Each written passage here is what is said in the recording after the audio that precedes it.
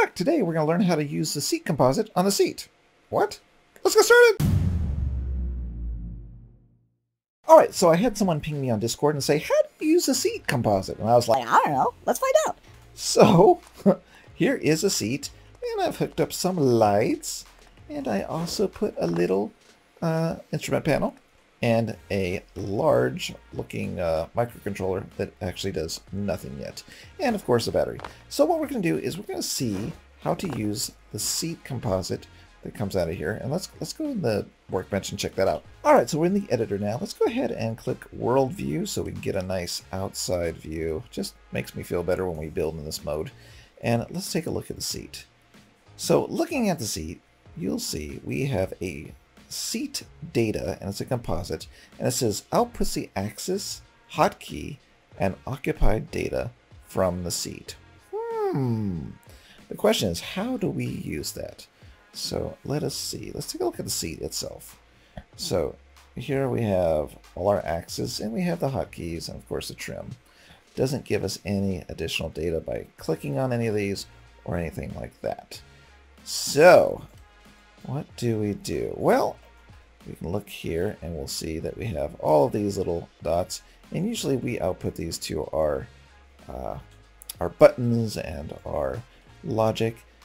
But what we're going to do, instead of using this, we're going to use our composite data and see which channels are which. Now, logic would dictate that everything is in order, but we don't know. So let's go ahead and hook up that to that.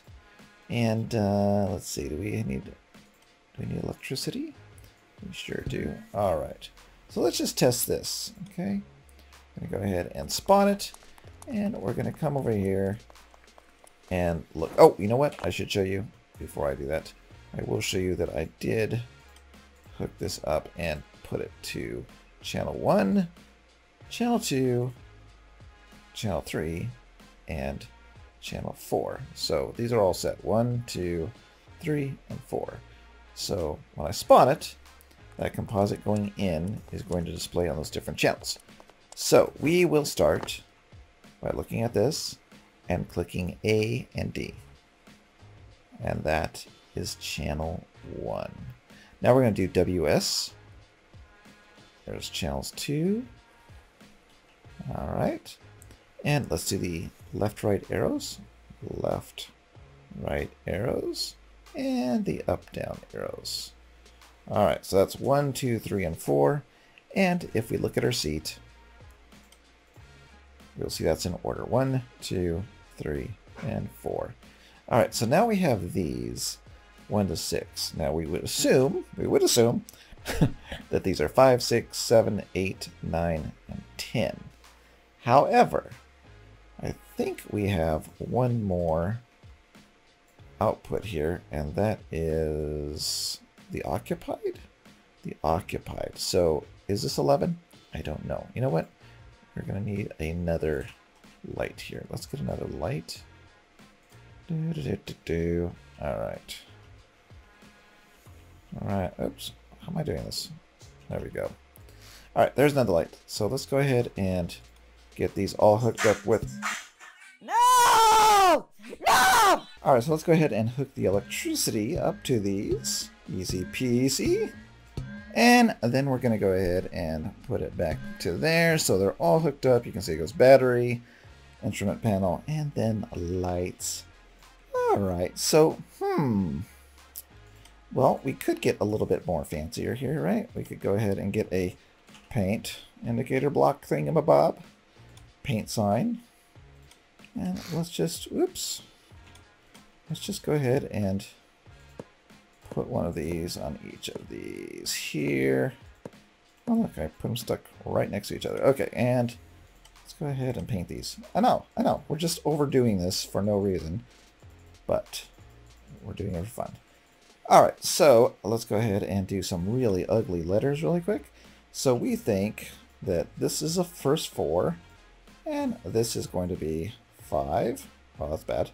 6, 7, 8. Oh boy. 9. 10. Do I have more than I need? I think I have more than I need, right? 11. 1, 2, 3, 4, 5, 6. No, that's right. Ooh, let's fix this 11. There we go. That's some nice artwork. All right. So, is that? Doesn't look like a 5. Let's fix this too. Let's just get this a little bit more 5-y. Ooh, wow, that's amazing artwork. Okay, so now we have those set up, and so we're going to just pretend like we think that these are the channels that we're going to be outputting. So let's go ahead and, well, I think we're going to have to go ahead and jump into this microcontroller, which is empty, and we're going to add some logic. So first we're going to do is pull this over here, and we're going to turn this into a composite input. I'm going to say seat input. No big deal there. And then we're going to add 7, I think. Yes, 7 outputs. 1, 2, 3, 4, 5, 6, 7. Okay. And then 1. Let's put that one out. Let's put it down. Let's try to organize this. 11. All right. So there we have it. We have all of our different channel outputs going. Okay, so now if we go into the microchip itself, the microcontroller, we have all of these. Okay, and I'm just going to spread them out in order. All right, so now they're all outputs. That's what they're supposed to be. Okay, so here's the incoming seat data. And now we've got to spit these back out. So we're not going to do anything fancy with the data that is coming in. We just want to pass it on and get our Boolean set to true, which will turn on the light. So we're just going to go ahead and hook these all up. And then we're going to say this is 5. This is going to be 6. So if you can see, they're all set here on the channel that's coming in. We're reading that channel. And then we're going to output, if it's true or false, to our light. All right, there we go. Easy peasy. Look at that. We are done with that. Okay, let's go ahead and click the update. And now our microcontroller is all updated. All right, so let's go ahead and start hooking these lights up. 5, 6, 7, 8, 9, 10, 11. Now we're assuming that occupied is 11, but we will find out. So let's get a little color going on here for fun. Red, green, blue, and yellow, pink. I'm running out of cool colors. Do the brown on this one, and then I guess just leave out white. In theory, when we sit on the seat, I think that 11 is going to go on. When we push number 1 on the seat, the 5 is going to go on. Then we're going to have 6, 7, 8, and so on through the seat. So if we look at the seat, here's what I'm talking about. We have the occupied here, and we have 1, 2, 3, 4, 5, 6, and I think that's, 1, 2, 3, 4, 5, 6. That's my theory. Wait, did I hook up the composite? Because that would just be embarrassing. Let's check. No, we didn't. All right, there's a composite. All right, let's spawn it for dramatic effect. Let's go ahead and change the weather. I'll make it nighttime, but let's change the weather. Oops, too foggy. And that's because then the lights will shine really cool on it. Okay, I'm going to sit down, and I'm going to assume that number 11 is going to go on. Ready?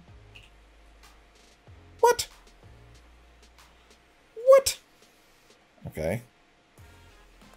That did not work. All right, I'm going to hit number 1. 2, 3, 4, 5, 6, 7. What? What? Okay, 5, 6, 7. How do these work? No, that doesn't make sense, right? What they are doing is they are outputting, let's look at the seat. They are outputting these in order again. So they're doing 1, 2, 3, 4, and these are numbers that are being output on the composite. And then on the 1 to 6, they're doing the Boolean. So it's 1, 2, 3, 4, 5, 6. Probably the seat is going to be number 7. Don't know for sure, but let's check it out here. So let's go back into the old chipperoo. And we are going to change this to 1, 2, Boolean 4, Boolean 5. Yes, number 6 and 7. So I think now this is the order that they're being output in. All right, let us check it. All right, so let's see what the seed is doing. Okay, occupied does not work. Okay, I'm gonna hit number 1. There it is. 2, 3, 4, 5, 6. All right, so what is occupied on? I would assume it would be on number 7, but it is not on number 7. Let's clean up our artwork here for you so we don't get you confused. All right. Clean that up. Okay, there's our 6. And we don't know. This is a question mark. This is a big old question mark. What is... I don't think I'm missing anything here. It is hooked up. I do have it hooked up to number 7. So what is this? I guess we could check like all the numbers and just make sure that it's not going out on another one, which is kind of dumb. But let's do that. Okay, so let's do number 8. All right, and time lapse. All right, number 32. It does not work. Okay, so I went through all the channels, testing to see if occupied was going to be sent out through one of the other channels. So I went from 7 all the way to 32, and the light never came on. However, as tested before, we can do our 1 to 6 just fine. So that looks good. And then of course we have our AS, WS, left, right, up, and down, all working from the seat composite. All right, so I guess it's time to do a recap. Ooh, a recap. All right, so because we went ahead and learned together how this is all set up, I'm going to go ahead and do a recap in case I confused you. So first off, let's look at the seat again. And we have the seat composite data coming out. I've hooked it to an instrument panel, and each one of these, 1, 2, 3, and 4, are set, of course, right here. 1, 2, 3, and 4 are the channels.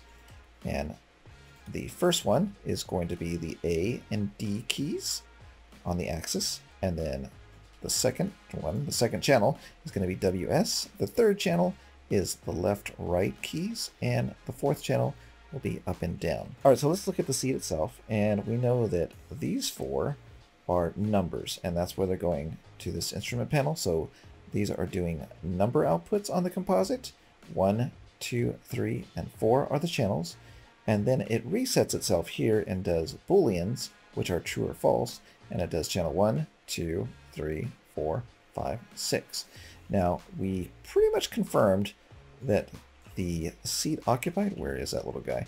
This guy right here doesn't seem to be going out on any of the channels. All right, so knowing that, we went ahead and took the signal out and we sent it to the instrument panel, and then we sent the instrument panel composite data, passing it through there to this microcontroller.